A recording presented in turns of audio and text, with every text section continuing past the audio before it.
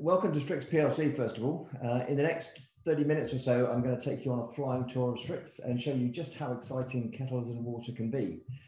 Quite a lot to go through, and I do want to make sure we leave time for some questions at the end. So I'm going to run through the presentation fairly quickly, so brace yourself and we'll get started.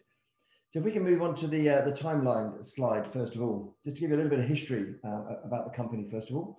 So our roots date back to 1950, in fact, where Eric Taylor started Castletown thermostats based here on the Isle of Man. The core technology was invented during the Second World War and used in flying suits. So effectively, pilots were trying to get higher and higher altitudes to get that technical advantage. Unfortunately, it got very cold and there was a risk then of passing out, which clearly isn't great when you're flying an aeroplane. So they came up with these special suits with heaters inside, and they used resistors to effectively switch on the heaters. And unfortunately, as the resistors started to work, they started generating electrical noise and they interfered with the communications and with the panels on the aeroplane, which again, doesn't really help when you're flying a fighter plane. So Eric Taylor came up with what was a bimetallic blade, and it's actually called a snap action blade. And this is a little bit like a contact lens in shape. And when it gets to a very specific temperature, it effectively just inverts. And that gives you enough force to use a mechanical switch to switch things on and off. And the rest, as they say, is history with the technology. And that actually today is still used in just about all of the kettles around the world. And it's keeping consumers safe when anything happens inside the kettle. Perhaps you forget to put water in or there's any fault in that, it will switch off safely. So in the early 1980s, there was a rift within the family, and John Taylor, his son, actually set up Strix and vowed to become the market leader. Frankly, he's done a really great job, as we now hold around 55% value share globally and are nearly 4 times larger than our nearest competitor. In fact, around 70% of you on this call are using a Strix product every day. You probably don't realize that, but thank you very much. And we estimate Strix controls are used more than 1.2 billion times per day by consumers in more than 100 countries and by over 10% of the world's population. So some pretty impressive statistics. In 2005, the business was sold to private equity, who held the business actually through until August 2017, when we successfully listed on AIM, buying them out 100%. And frankly, that listing was probably the best thing that's happened in Strix during the history. And in that 3-year period, we've grown the share price from the pound, which was the listing price, up to around £2.90, with some really significant opportunities that I'm sure you'll see as we go through this presentation, and also highlighted in our recent Capital Markets Day, which you can see on our website as well.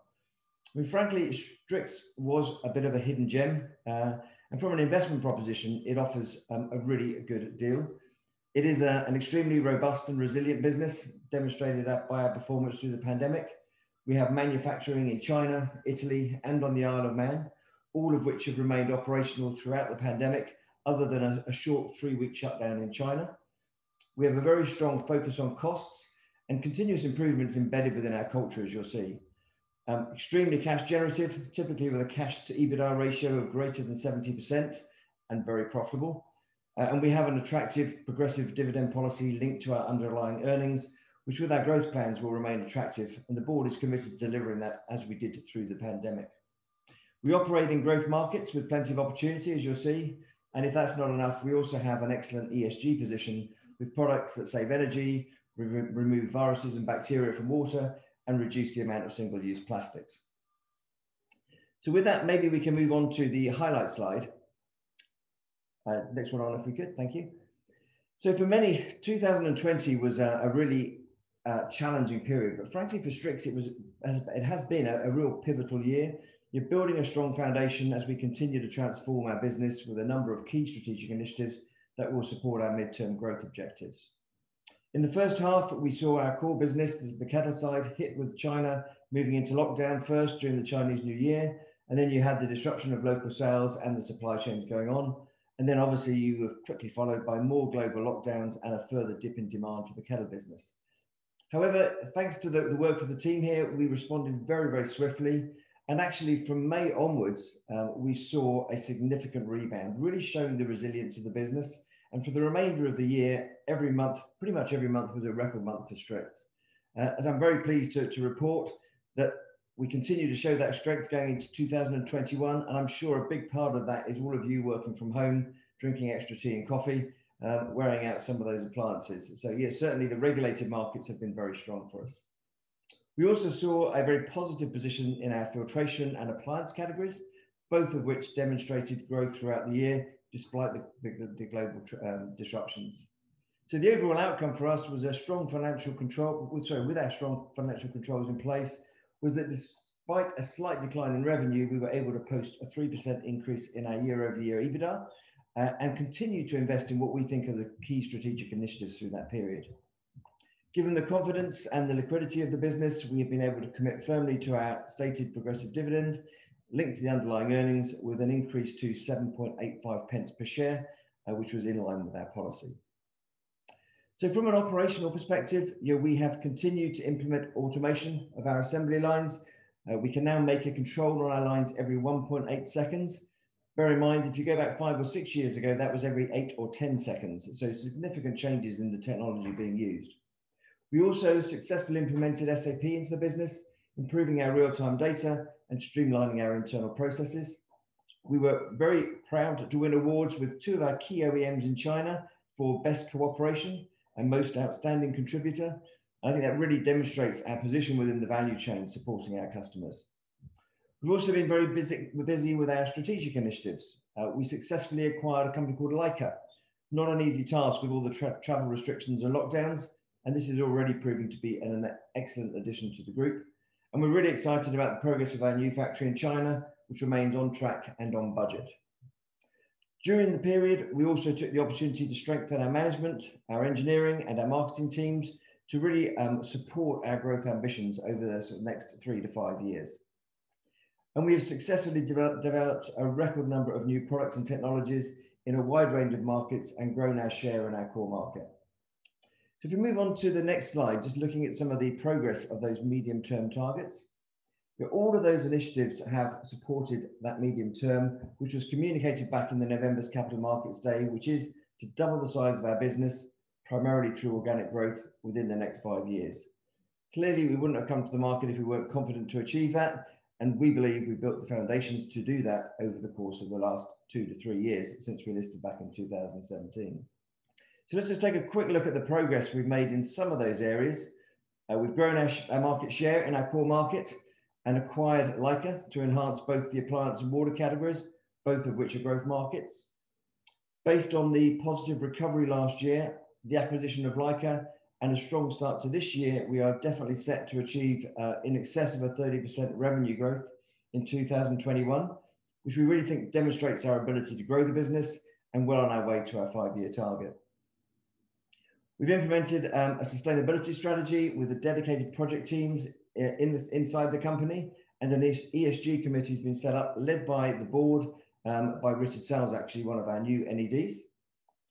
And given our resilient performance and confidence in the outlook, we've also executed our progressive dividend policy, as I said, increasing the dividend to that 7.85 pence per share in line with earnings. All of that has been done during the pandemic, where we've successfully managed costs whilst continuing to prudently invest in what we think are the key strategic initiatives. Some of you who looked at the company back in 2017 may remember I expressed a bit of frustration that we had not been able to realise our full potential under the previous ownership. And I hope now and during the course of this presentation, you will see that we are well on the path to do just that. We are going to emerge from the pandemic much stronger as a result of the investments made this year. We are going to realise our potential with a business set to deliver growth, with an enviable market position, an attractive dividend, and an excellent ESG proposition. So with that, let's just move into the financial highlights quickly. So first of all, on the revenue side, we saw a slight drop in revenue, 1.6% versus the reported. Solid results despite the pandemic, and certainly above our anticipated numbers at the beginning of the year.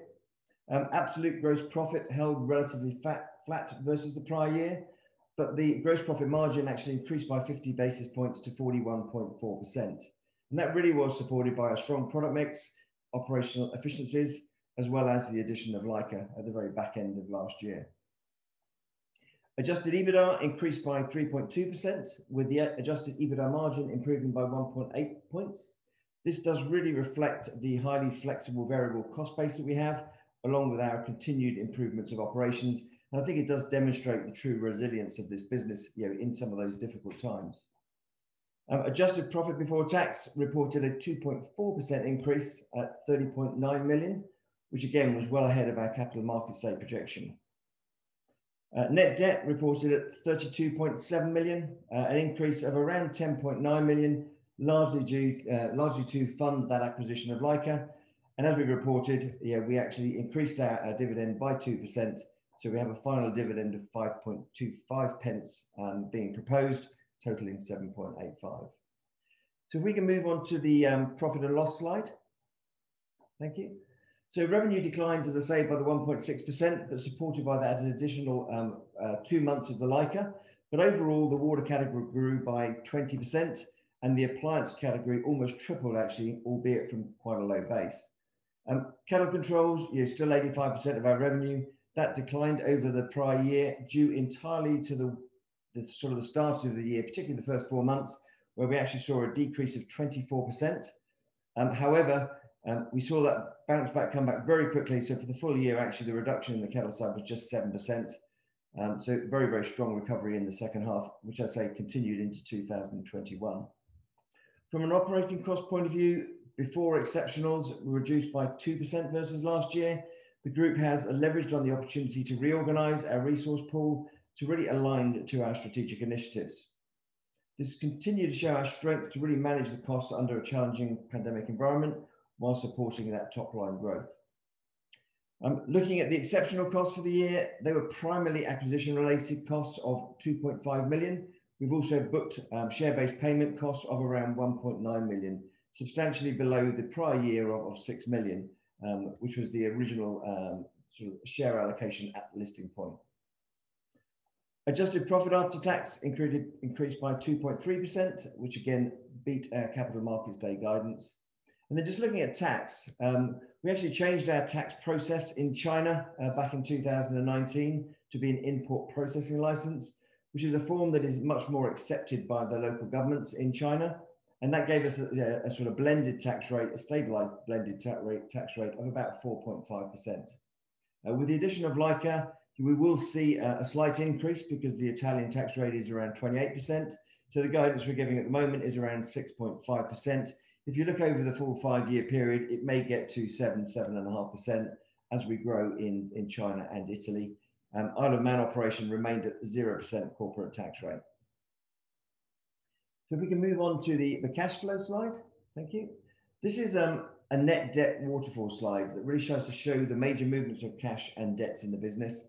With the acquisition, we have renewed and expanded our RCF facility to £80 million using 3 banks, but we managed to achieve the same competitive rates that we had previously, and that's now been extended for the next 5 years, giving us plenty of headroom. Our net working capital requirement remained relatively low and stable. There was a 500k of outflow before the addition of Leica. Leica itself added around 1.2 million of outflow to a total of 1.7 million. As we did communicate in the capital markets day, there is substantial room for improvement in Leica's supply chain. It was a family-owned business, and we are looking now to work with all of the functions to integrate Leica, and we will see a gradual improvement over the coming months, particularly of the, sort of the cash flows within that business. We've recruited already a new GM and a finance director who are very, very focused with our finance team over here to improve the working capital and the cash flow. Exceptional costs were largely acquisition related and were offset mostly by the proceeds of warrants exercised by Zeus. Those warrants have all now been exercised, so none of those left to run. And from CapEx, largely pertained to the factory construction with a £9 million spend last year. Remainder of the operating cash was approximately 6% of sales.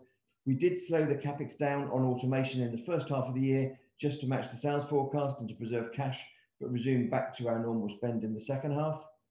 So far, 67% of all of our assembly lines are now fully automated, and we would expect this to go to around 73% by the end of this year with a new factory online. I'm also happy to say that we implemented the ERP SAP system successfully during Q4 without any of the major roadblocks. We closed the year under that new system, and our current plan is to roll out a new CRM system integrated to that SAP during the course of this year. The acquisition itself of Leica was funded by 10 million or 10.1 million pounds worth of cash and around 7.3 million of equity. And we had an OCF conversion to EBITDA of 45%, But if you take away the factory capex and the acquisition cost, it would have been 73%, which is in line with the normal Strix business model. So we'll start to see that return back to those 70% plus after this year, when we've paid off all of the remaining parts of the factory itself. So I can move on to the net debt slide. Net debt increased by around 11 million from prior year, which includes all of the borrowings, but not any of the deferred considerations on Leica or the IFRS 16 leases. The reason for those exclusions was that the contribution from Leica was just 200k for the year, and we only had 2 months effectively of Leica on our books, and that didn't justify it to be included in the entire deferred considerations as a fair measure of net debt multiples.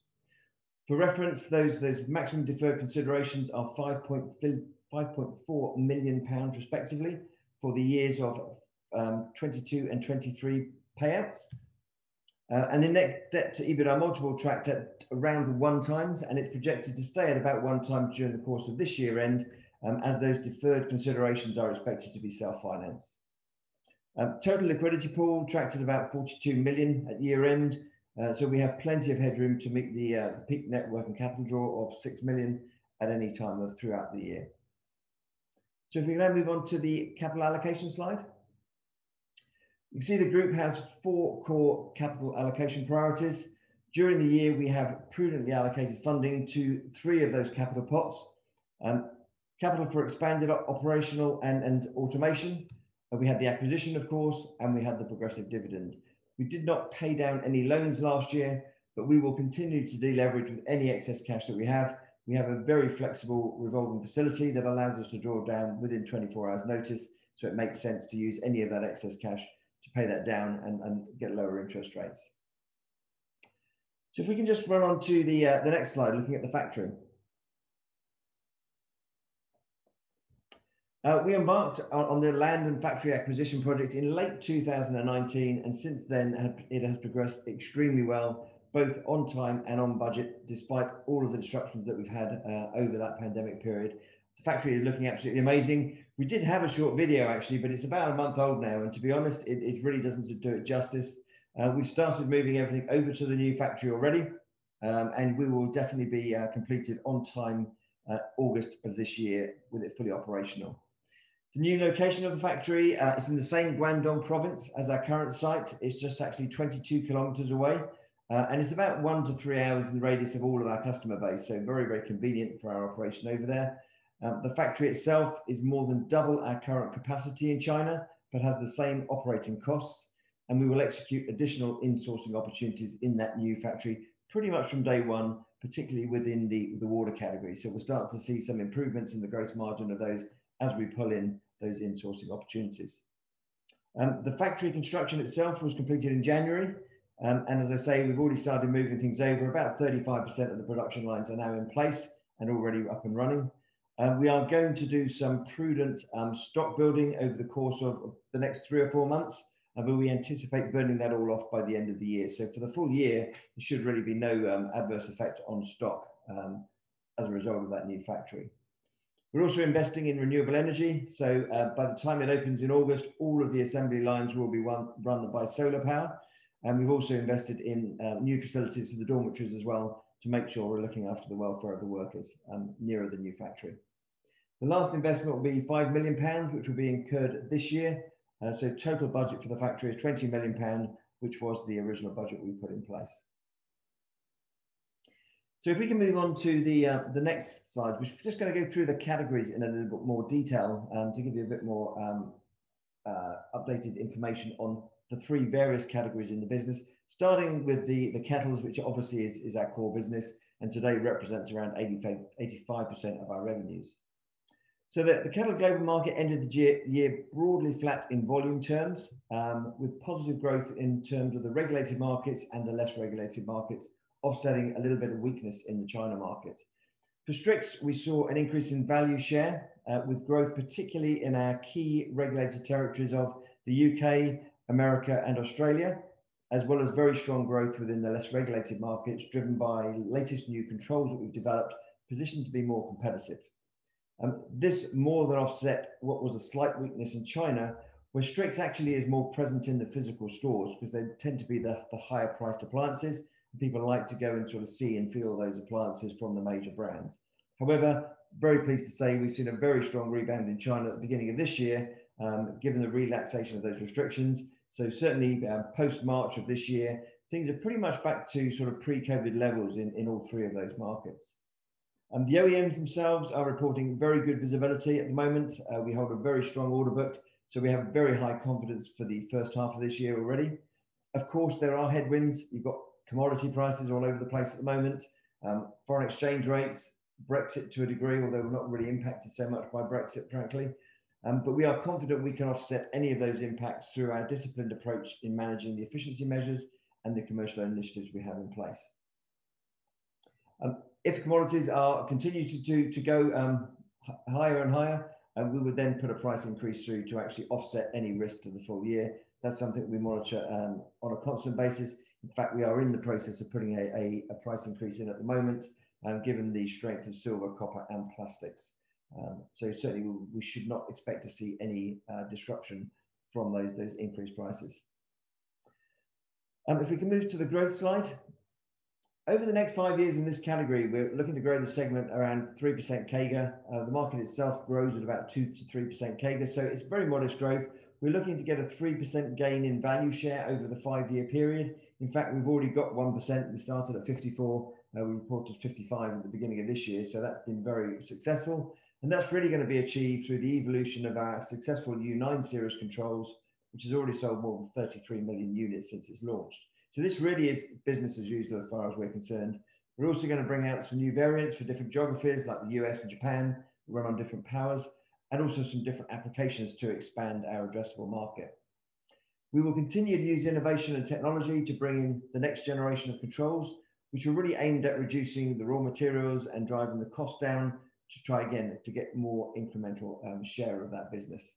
But again, for us, that really is business as usual. It's something we've been doing for the last 2 to 3 decades, and I don't think that will change much. Just for information, we sometimes get asked about the growth of the kettle market. Today, only 40% of households actually have an electric kettle, so still plenty of markets to gain growth. And the key markets for us going forward at the moment certainly are America, where there's only 14% of households have an electric kettle. Certainly China, 40% penetration there. India, where only about 12% penetration in households. And Russia is also a very strong market with that new range of controls as well. So plenty of opportunity for growth in what is our core business. So if we go to the next slide, looking at the kettle control roadmap, one thing you'll see from this roadmap is the top left corner there. You can see the controls getting smaller and smaller. I mean, that's really important for us. I mean, we've done a lot of work in technology. Obviously, we are the market leader. Those small controls cannot be made manually. So you have to have very, very high level of automation in your factory to be able to produce them. Clearly, you can take out a lot of cost in doing that. So we really are moving the goalposts for our China competitors. Probably worth noting, there's only 2 types of competitor in the kettle business. One is the original family company when it split, which is a UK-based company, and then all the other competitors we have are China-based copyists. So these improvements we're making in technology make it harder and harder for people to follow us. Really trying to push the goalposts out, so we can maintain or enhance that market lead position. The other thing you'll find is a lot around sort of connectivity. You can actually now buy a kettle that says, or you can say to Alexa during halftime, go and boil the water.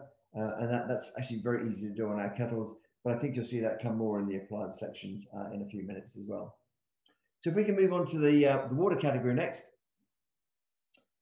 This category is absolutely a key part of our growth over the next 5 to 7 years. We've launched 7 new products during the course of 2020 alone.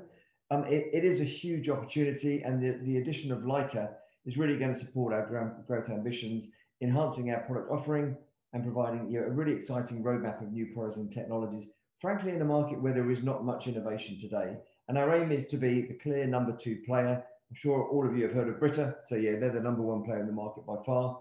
But definitely we are going to challenge that position to become the number 2 player in the market. If we can move to the growth slide, looking at the 5-year growth plans, we are driving for a CAGR of 27%, which at first time may seem a little bit high, but actually we consider this to be very realistic. In 2020, we had a growth of 20%. The market itself, in the point of use area that we are at, grows at 15% CAGR, so half the growth actually comes from market growth. And with the addition of Leica, we have a really good kickstart to 2021. We now have a very strong portfolio of products. We've got very strong sales channels in the UK, Italy, America, and China. America and China being significantly by far the largest growth markets in this segment. And we have a very strong roadmap of new products and technologies such that we can challenge the market leader.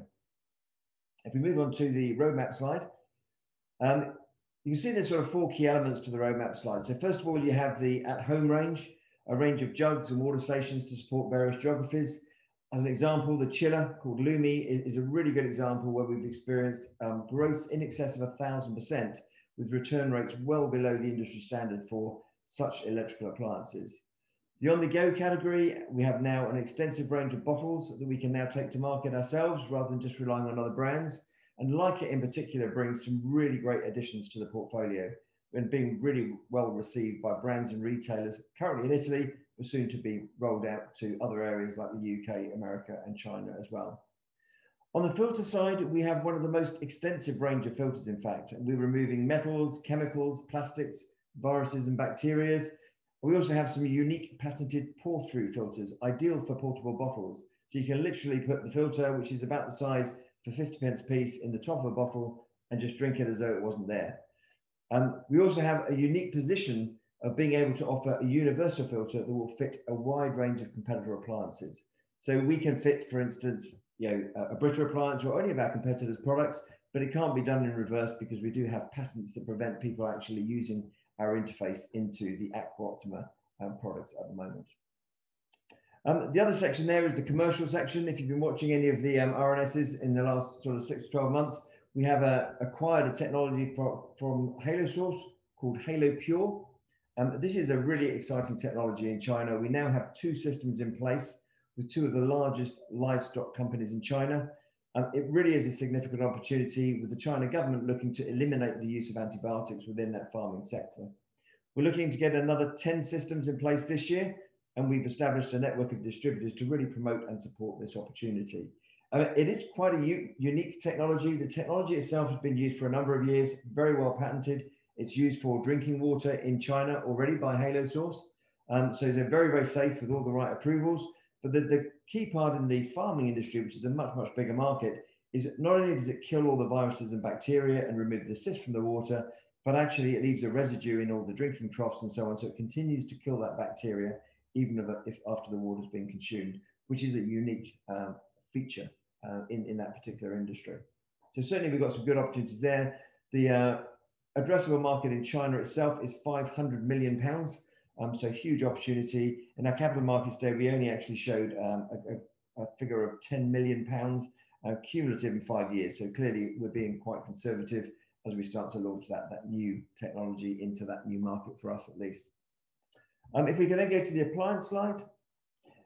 So in this particular section, we doubled our sales in 2020, albeit from a low base. And for me, this is perhaps one of the most exciting categories. As you can see, a huge opportunity again. We're just scratching the surface of this segment. The acquisition of Leica further expands our addressable market, moving us into food preparation and health and wellness, both of which have performed exceptionally well during the pandemic. We have several agreements in place now for our hot water on demand technology and for the baby care categories, providing a really good global footprint as we bring out further products in this particular category. We can move to the growth slide. In this category, we're looking to triple the size of the category over the 5 years. So again, a very aggressive target, some would say, but we really do have an exciting roadmap of new products, both from within Strix, but also from the addition of Leica. The market itself already exists a double-digit growth, and we're seeing excellent traction for some of our core technologies, such as the water stations. Routes to market here will be a combination of our own brands, as well as using many of our existing partners to maximize that opportunity and increase the speed to market. So in the kettles business today, we work with over 450 brands and retailers around the world, so we're leveraging on those relationships to bring these products into market as well. If we can move to the roadmap slide. You can see some of the new products in the pictures here. So I think some really good products bringing some real consumer benefits, both in terms of functionality, but also with benefits to the environment. So looking at the hot water on demand as an example, One of the products you'll see in the market very soon is one called Aurora. That is effectively a water station that will provide you chilled, true boiled, and any temperature in between, no preheating of water. So these will deliver true boiling water in just 5 seconds, and you can top it up as many times as you like. It's effectively like a small coffee machine on your work surface, but receiving very, very strong traction from the brands. In the baby care section, we are expanding into sterilization systems with, again, some very strong patented technology that provides much more efficient operation and improved performance. And in the food preparation side, the addition of Leica brings things like sous vide cookers and vacuum pack systems, both of which actually grew significantly during the pandemic, and Leica certainly outperformed all the other brands in the Italian market during that period of time. So if we can move on to the Leica slides. So we've talked a lot about Leica so far in this presentation, and for me, this is a really exceptional addition to our business. It really couldn't fit better, bringing a well-recognized and established brand, a real quality range of products for both the water and the appliance categories, a very strong and dedicated workforce, a state-of-the-art filter production site in Europe, which obviously with all the things going on with Brexit at the moment is very useful for us as well, and a really strong roadmap of new products to come through. During the pandemic, like Strix, Leica was extremely resilient in both filters and appliances, particularly the food preparation, thermometers, and any of the other healthcare appliances, achieving double-digit growth even through the pandemic period. Integration for us is on track, with each of the functions having a separate work stream and a very clear financial target for all of those so we can maintain the focus. We're in the process of restructuring the commercial groups to make sure we can establish combined distribution and brand lineups. And we've also started our first joint NPD product using the Leica brand. This will be a Strix development, very disruptive technology, bringing an induction kettle to the market towards the end of this year. So certainly even looking to disrupt our own position, and yet, again, a very, very strong patented technology for that induction kettle. So if we can move to ESG. As discussed in the Capital Markets Day recently, Strix does have a really attractive ESG proposition, and we're working hard to bring that to life and really increase the communications to the wider market. The environmental element has had quite a lot of press, and our products provide significant benefits by reducing energy, reducing single-use plastics, providing clean water and making products safer and with a longer lifespan. In addition to our products, we also have a very strong position within our operations and are working to implement renewable energy in all of our assembly lines, reuse the wastewater during the testing process, as well as programs to reduce our overall carbon footprint. Later this year, following the opening of the factory, we will set out very clear KPIs. We chose not to do it before that because actually all the levels will improve significantly with the new factory, and we would rather come out with a more challenging set of KPIs for the next 3 to 5 years. So at the next roadshow, sort of September, October time, we will come up with KPIs for the next 3 to 5 years and then continue to report on those. Obviously, the social and governance aspects are equally important to investors. And here we also are very well positioned with our strategy and core business activities clearly aligned to the relevant UN Sustainable Development Goals. From a governance perspective, we are working to numerous ISO standards across our business. We achieved benchmark status here on the Isle of Man for the last 2 years, which is the highest level you can achieve. And it's very much focused on continuous improvement. Our approach to sustainability comes from the top. So I actually sponsor all of the key initiatives inside the business with a dedicated team on the board level led by Richard Sales, our NED. And we're also committed to developing our people, diversity within our business. Currently, 60% of our employees are actually female, and obviously we provide equal rights for our shareholders. So moving to the outlook, if I may. This is, for me, a really exciting and pivotal period for Strix. We have a really resilient business, which I hope you can see from the numbers, very strong financial performance, and we have everything we need to deliver the growth that we've committed to in our 5-year plan. As a business, we've spent some time now building the foundations, and I believe we're very much structured for growth. We have a new factory that can double our capacity, the acquisition of Leica, a really strong, dedicated workforce, and a very, very strong roadmap of new products. As I mentioned before, of course, there are headwinds, but I feel that we're in a very strong position to be able to offset those. So certainly anything we can see at the moment, we are very comfortable that we can actually cover through either efficiencies internally or through commercial energy or price increases into the marketplace. And we as a management team are very confident of both our 2021 commitments, but also on executing the medium term to deliver against those 5-year plans. And then if we can move to the last slide, which I think is the investments. So I hope you agree, very fast run through, that we have a very compelling investment proposition. We've delivered growth during the pandemic whilst continuing to invest in the business, particularly in those strategic initiatives. We have a high quality, resilient and robust business that benefits from geographical and product diversification. And we're poised for growth with some very compelling opportunities and some really good growth markets as well. We have a solid balance sheet and low leverage, providing strong financial flexibility to navigate any headwinds and to deploy capital consistent with the allocation of capital priorities. And we remain totally committed to an attractive, progressive dividend policy that really does reflect the board's confidence in our outlook and the group going forward. So in summary, we are ready and well positioned to maximise our opportunities as we emerge from the pandemic, and we intend to realise the full potential of this company during delivering that 5-year plan that was communicated in the Capital Markets Day. So with that, I'll stop talking and open up to questions. All right, thank you, Mark. Very comprehensive run through there of the business as it is today. Yeah, I'm looking forward to this kettle that can boil itself whilst I shout through Alexa. That's quite a good idea. But I'd like you to produce one that produces a beer for me at half time as well, not rather than a coffee. But there you go. One day, one day.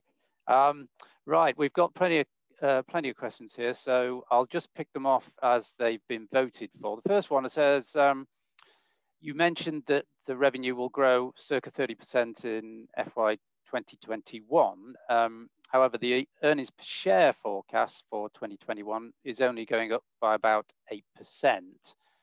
Could you comment on whether this is because margins and return on capital are expected to be lower in 2021, or is there some other reason for this particular gap, if you like? Yeah, I think one of the things that we've been accused of many times before is being quite a conservative company, and I think in the Capital Markets Day that certainly that has been the case. We obviously want to put numbers out that we are going to deliver. There are obviously some costs with the acquisition still to go through in the first year. There is a little bit of dilution in the early stages because you've got the water category coming on, and we've got to do some work with Leica in particular to bring it more to the corporate reporting side. But I think we'll see that done relatively quickly. But I think the honest answer is there is a degree of conservatism in those numbers. Okay. What are you expecting? You know, I've noticed obviously the core kettle business, kettle control business, is you know, we can see what the margin is for that over the years. It's fairly stable. But now you've added on some fairly chunky bits that are going to grow faster, and by 2025 are going to constitute 60% of the business in revenue terms, I think, and the kettle controls business will be down to about 40–45%. What do you expect to happen in terms of margins in those two businesses that you've acquired? Are they going to be similar to the same as kettle controls, or are we going to see slightly different margins there? Yeah, again, a really good question. So the kettle is clearly a very good margin business. And I think if you look at the other two parts of the business, appliances and water, it's probably worth just touching on those separately. The appliances can be sort of in two forms. In some cases, we sell components to a brand and we support the brand in actually bringing those products to market. Those can be very, very high profitability, you know, similar to the kettle type of business. In other cases, we're selling the whole appliance. And whilst we'll get the very strong margin and profit for the components, the actual whole appliance will dilute the margin percentage to a degree. Still very profitable, but it will have a small dilution impact. So the ratio of own brand to global brands, for instance, does have a slight impact, and it's very difficult to actually project exactly what that's going to be over the period of time. Hence, again, we've been quite conservative in making sure that we can deliver what we said. The water side of the business is quite interesting. I mean, so that is actually, as you can see from some of the numbers that are out there for Leica, is a lower percentage business, and it will actually be the fastest growth area. Again, still very profitable. But what you will see over time is as we get more of the appliances out in the marketplace, the actual filter sales will increase. and the filters are a much higher margin than the fridge jugs or some of those appliance bases. So you will actually start to see that ramp up, and the level of speed of that still has to be to be seen. Today we sell about 8 filters to every fridge jug, for instance, that can go out there. Again, the more filters we sell to competitor appliances as well will increase that margin. I think on the other side, there's something perhaps we have not factored into the numbers. Again, obviously we want to be very careful what numbers we put out there, is the new factory and the benefits of the new factory. Some of the things that we do today, we've had to buy in because we just don't have the space in China today. As of August, we'll start insourcing a lot of those processes, and we would expect to see somewhere between a 6 to 8% improvement in the margin in that filter part of the business over the next sort of 1 to 3 years as well. So you will start to see that water side not getting to the level of kettle, so there'll be still a small dilution overall, but certainly it will close the gap between the two. Right, thank you. Yes, you touched on the factory there, and I think you said early in the presentation that was going to take a significant percentage of unit cost out of the kettle controls compared to today's level. I can't remember offhand what it was, about 15–20% or maybe a bit more. Not the cost of, so the new factory is allowing us to increase the level of automation. Yeah. And we're bringing in new controls, which are physically much smaller and therefore lower cost. I don't think I actually gave a percentage of the cost. We don't normally give that out. If I did, that was a mistake. But no, it is. Just trying to lead the witness there. Good try. So no, it is a significant reduction in cost. So obviously that benefits the consumer and the OEMs. But not only does it do that, it actually allows the OEMs to have some savings in how they actually build the kettles as well. So the overall savings is that much higher. And as I say, that can only really be done with very, very automated lines with a lot of technology. The tolerances in these controls is very, very tight. There's about 1,000 critical dimensions we measure on every control that goes through our production line. So whilst it's a very simple mechanical switch, actually to make them is really quite challenging. Okay. I was just keen to understand the margin movements here, because you've got on the one hand a factory that's presumably going to take cost out of your core product. On the other hand, you were talking about price increases for the product. So I'm as an investor, I'm looking for an increase in gross margin there. But we'll see what happens. I mean, the guidance we gave, I'm not trying to hide things. So the guidance we gave, even when we listed actually for the kettle control business, was plus or minus 2%, depending on geographical mix and the sort of product mix that goes through. So if you're selling a lot more to China, obviously it's different to selling more in the regulated market. So you do see this plus or minus 2% swing. In truth, I think since we listed in 2017, we've never seen it go down. And again, even during the pandemic, we saw it go up. However, during the pandemic, we did take a lot of the variable costs out, so we responded very, very quickly. So probably there's 1 or 2% artificial in there because we took so much variable cost out, and we stopped producing on the manual lines because the volumes were different. So everything was going through the automated lines. So I still think that guidance of plus or minus 2% is valid for the core kettle control business. Okay, thank you. Question here on your IP and how well or badly it is in terms of defending it in China. Is that a particular problem, or is it sort of similar to how you defend it in the UK or any other country? We must be an exception to the rule. I mean, we have a really good relationship with the China government. We were one of the first Western companies back in 2010 to take action against some of the copyist players, and we won those cases in the Beijing courts. We have taken numerous actions all over the world since then, in China and elsewhere. To be honest, we've got quite a reputation. So typically, when we take those actions, we don't actually end up going to court anymore. We tend to find we can settle outside of the courts. If we don't settle, then we still continue down that path. And we've taken actions in China, in America, South Africa, Europe. But I'll be very honest, the IP really is very important in the first 3 to 5 years of the product. After that, most of the actions we take are safety actions. So every year we will go and buy a large number of kettles in the shops. We'll test them in our laboratory, we'll fail them, and then we'll go to the local test houses or governments and say, look, these products don't meet requirements, and we'll get them removed from the shelves. And typically we can get about 50% of those removed from the shelves through safety actions. And I guess the other point to make is even when IP has expired, I mean, many of you remember the old immersed kettles with the sort of element you could see in the bottom of the kettle. That's now expired for more than 11 years, but we actually took actions in 2019 using the copyright law for immersed kettles. So even then, you can still take actions to protect your technology. And we're very diligent in doing that. Okay, thank you. In terms of your production capacity, where does it sit in each country? You mentioned China, you mentioned Italy, Isle of Man potentially, and does that mean you're totally dependent on, say, certain products in one of those factories, or have you spread your risk somewhat? So if you look at the different areas, I mean, Italy, first of all, is a filtration business. So that's got a state-of-the-art automated filtration line. So we can produce filters in there. And that's really all that one does as it stands today. If I look at the Isle of Man, that is making very small, high-value components for kettle control business, which are then shipped to China. In truth, we do have facilities to make those in China as well. But we get tremendous support from the Isle of Man government here. So it's actually makes a lot of sense for us to keep that here. Our head office is here as well also. So yeah, there is sort of safety, if you like, in being able to produce most of those components in two parts. In China, that's primarily the assembly of the controls. And obviously we've expanded the capacity of that because we were just completely full in that factory. So that's dedicated to the assembly of the controls itself. Okay, so all of the controls are made in China, and all the Leica is, with the exception of a small component in the Isle of Man, and then you've got the Italy for all the Leica technology. Yeah, we do have filtration lines in China as well for the Aqua Optima product, so we can actually produce filters in two of the sites. Excellent. Okay, thank you. Second question, if 14% of US households have kettles in 2021, what makes us think it'll grow now?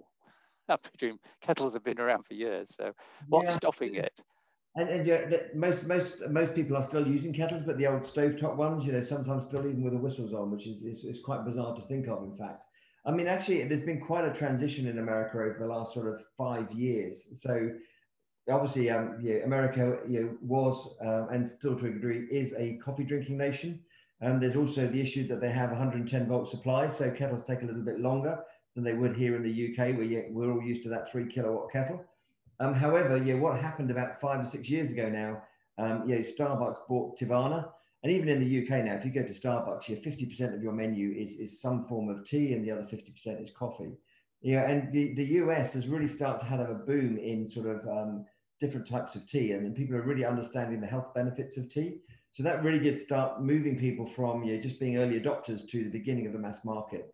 And if you go to one of the Walmart stores today in America, you're going to see 20 to 30 kettles on the shelves, very similar to you see in one of the supermarkets here. If you go back sort of 6, 7 years ago, you've probably seen 1 or 2 if you were lucky. So there has been a big change, pretty much a double-digit growth now, whereas the regulated market generally is only growing at about 2 to 3%. So you're seeing quite a significant increase. I mean, one thing I will say, I think some of the new appliances we're bringing out, like the Aurora that I mentioned, just due to come out, you may supersede the kettle because the American houses have quite a lot of space, and they do like to have all this functionality. It tends to become a bit of a showpiece in the kitchen. So you may see some of those appliances actually sort of leapfrogging the kettle, but that suits us. I mean, the value inside one of those appliances is significantly higher than that of a kettle, and similar margins as well. Okay. But on a global level, just extending that question, where do you see the biggest growth rate in demand for kettle controls coming? In terms of percentage growth, it's really sort of the ones I mentioned. I mean, America is close to double-digit growth. China, only 40% penetrated, runs between sort of 8 and 12%. I mean, you do get, it's hard getting accurate numbers out of the territory. The less regulated territories, tend to be also somewhere around the double-digit 10%. At the moment, India is very, very strong. Russia is not actually growing in penetration, but we're growing that in share in that market as well. So it's a combination of those 4, I would say, are the largest markets that are showing growth. At least there's a lot of small markets showing significant growth. Places like Indonesia will be sort of more than 100% growth, but they're very small markets on their own. Right. Question here on competitors in each market. I think you touched on this briefly in terms of Kettle Controls, one of the old family companies that split away, and in Leica it was Brita, wasn't it? There was the water filter and the like. But could you just go a quick recap through those, and could you tell us, if anything, which ones you regard as the most Shall I say the ones that keep you most awake at night, if that's the right description? Yeah. If we start with the kettles, as I say, there's only one competitor outside of China, which came from that original family. We're nearly 4 times the size of that particular business. So for us, that's you're always going to have a competitor, and actually for us, it's a good competitor to have. They keep us honest. They make sure that the prices are not sort of changing too quickly. And in these days, any brand or retailer is always going to want to have some sort of competitive offering. So there's always going to be a player like that in the market. So I wouldn't say we lose particular sleep over them. But that's the only real competitor we have in the regulated sectors. All of the others, in less regulated China in particular, are these China copiers players. Many of those are very, very different to our model. A lot of them are using sort of manual production lines. So they're going back to much, much higher cost models. They don't require the same margins, but they're very, very typically very different in terms of materials being used and quite often the quality of the products being used as well. So I'm not sure we lose any sleep. Well, I don't lose any sleep over them. We have a very, very good cost base because of the automation that we've put in place. You're producing a control every 1.8 seconds on our factory line. We do have different controls for different markets as well, so we can make sure we've got the lowest cost products. So I don't particularly lose sleep on any of those, and the competitors aren't really changing in those markets. And I do think, as I mentioned, we're trying to bring in technology to continue to drive that cost down, but also make it harder for those competitors to follow. I mean, the appliance side, we have very differentiated technology. So there are competitors, but we're working with all of the major brands and retailers. You will see the Aurora launch with Aqua Optima, our own brand. And within 3 to 4 weeks, you'll see one of the global brands come out with our technology in their own appliance. So we work with those, to maximize the number of units being sold. So no real competitors that would concern me in that appliance section at all. And on the filtration side, you have the one big player, Brita, which dominates the market by far. And then you've got 5 or 6 different players, which are strong in 1 or 2 individual markets, but not global players. We're very strong in Italy and the UK. But with our roots now in China and also in America, we're looking to become a much more global player in that marketplace. Okay, thank you. Speaking of keeping awake at night, another question on what is the top item on your risk register? We talk about this an awful lot in the business, and they're not huge if I look at our risk register. I mean the risk that we look at are probably things like the raw materials, but we can actually pass those through. So yes, there are risks and they can be disruptive, but they affect all of the players in the marketplace. So they're not particularly concerning. The one that always comes up when I'm asked, where do I lose my sleep at night? Is a similar question you just asked. If you look at doomsday scenario, some of those China players would take over the world. Today, we are taking actions against them on a constant basis. Most of them don't actually meet the international specifications. If they were to meet them, we do have lower cost controls that we could bring into those marketplaces. So again, we would still be able to fight them on a different level with different controls. When you look at our controls, they are definitely priced differently for different markets, and depending on the power you have, does depend on the cost of that control. So that's why you won't see many copiers coming into the places like the UK, because when you get to a 3 kilowatt appliance, they're much, much harder. The heating of those controls is much, much higher. You need much more control over the conduction of heat. So you won't see many of those copiers play at that level at all. Okay, thank you. Question here on the revenue and profit split for the 3 divisions that you talked about. Now, do you have a long-term sort of share of revenue stroke profit for the 3 divisions in mind? You've touched on 2025 for revenue, but could you expand on that a little bit? Yeah, we haven't really put out the overall profit numbers. I mean, there is some guidance numbers in the Capital Markets Day. I'll be very honest. I think they are really just guidance, and I think I said at the beginning, we were accused on the Capital Markets Day of being very conservative, and we are. And I don't apologise for that, to be quite honest. I think there's a lot of opportunities for us to improve that.